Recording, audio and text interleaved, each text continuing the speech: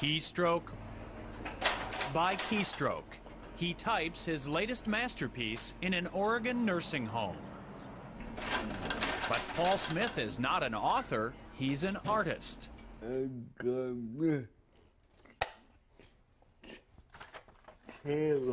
He was born with severe cerebral palsy, yet Paul Smith has created hundreds of works of art using a typewriter.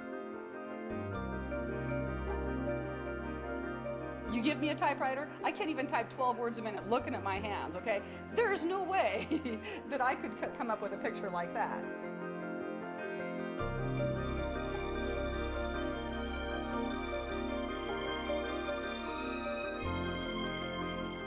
Every time I flip through the work, I'm just amazed. Because it's as good as art as you can find. Paul's movements are severely limited. His determination, endless. His disorder makes using a brush or pen impossible. But as a young man, he discovered the keys to expressing himself at the top of a typewriter keyboard. Using just 10 of the symbol keys, he taught himself to paint. Look closely and you can see how Paul typed pound signs to create the facial detail on his Mona Lisa. Here, the @ symbol doubles for desk drawer knobs in this scene of his childhood bedroom. Note the typewriter prominently displayed. Paul has created incredibly detailed pictures by artistically aligning those 10 keys against a black or colored ribbon.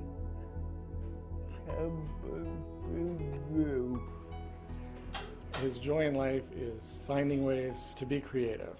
I think he sees that that's part of why he's on Earth, why we're on Earth. Well, I think the dog now has a tail.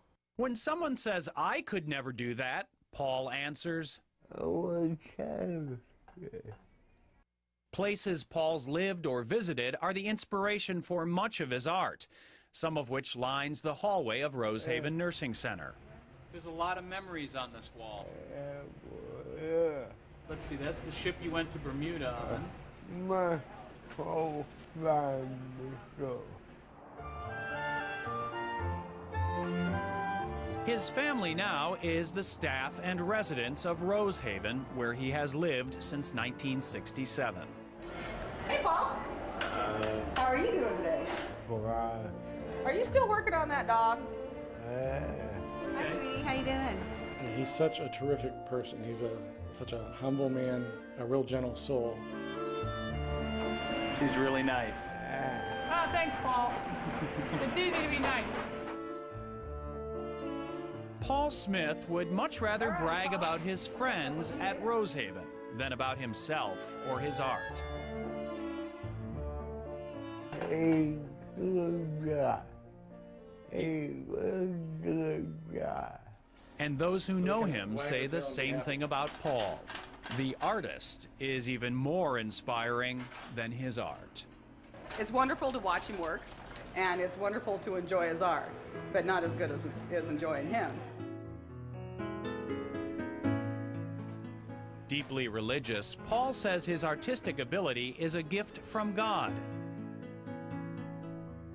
His faith and something else keeps him going. Your finger. And with that finger, for as long as he is able, this extraordinary man will continue creating his extraordinary art, one keystroke at a time.